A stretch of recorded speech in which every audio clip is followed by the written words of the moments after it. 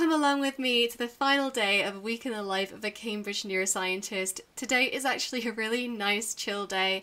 I'm mainly going to be working from home on some corrections to my latest paper, so addressing some comments from the editors and reviewers to make sure that it can hopefully go out for publishing.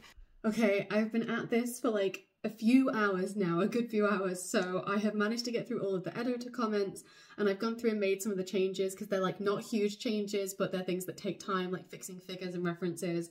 I'm now going to stop and look at something else and have some lunch and then come back and sort the reviewer comments in the afternoon. Wish me luck.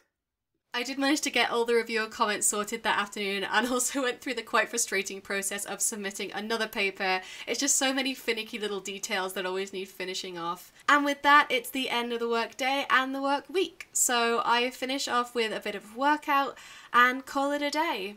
I hope this series has been informative about what it's actually like to work as a Cambridge neuroscientist. It's certainly never an environment I thought I'd get to work in, and I absolutely love working here.